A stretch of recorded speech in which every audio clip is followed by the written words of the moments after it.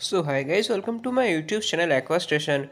So in this video I am going to discuss about can arowana fish live without an oxygen. So arowana fish are known for their stunning appearance and unique behavior, but just like any other fish they rely on oxygen to survive. Let's explore the intriguing questions in more details. So the importance of oxygen for the fish. So oxygen is essential for all living organisms including the fish. Fish breathe by extracting the oxygen from the water through their gills. Without an adequate supply of oxygen, fish will suffocate and eventually death. In an aquarium setting, it is crucial to ensure that there is enough oxygen in the water for the fish to respire comfortably. Next is factor affecting the oxygen levels. So in their natural habitat, arowana fish thrives in rivers and streams with high oxygen levels due to the movement of the water.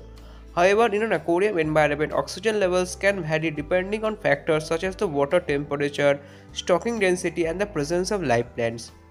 Next is the maintaining the proper water quality. To ensure the optimal oxygen level for arowana fish, it is essential to maintain the proper water quality. Regular water changes, efficient filtration system, and avoid overstocking can help afford the adequate oxygen levels in the tank.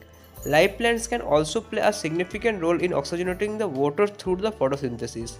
Next is the temperature regulation. So temperature regulation is another critical factor in maintaining the oxygen levels in the aquarium. So warmer water hold less oxygen than the cooler water, so monitoring the and regulating the temperature is essential for well-being of arowana fish. So keeping the water at an optimal temperature can help ensure a sufficient oxygen supply for the fish. Next is the emergency situation. So in emergency situation such as the power outage or the equipment failure, arowana fish may be able to survive for a brief period without oxygen. Fish can extract some oxygen from the water through their skins and gill, but it is not sustainable for prolonged survival. So next the conclusion. So in conclusion, while arowana fish can't live without oxygen, maintaining proper water quality, considering live plants for oxygenation, and monitoring the temperature of the aquarium are essential steps to ensure an adequate supply of oxygen for these magnificent creatures. By creating a well oxygenated environment, you can help foster a healthy and thriving ecosystem for your arowana fish to flourish in. So these are information regarding whether you can know your arowana fish can live without oxygen. I hope this video will help you. More videos are coming soon, so please stay tuned to my channel.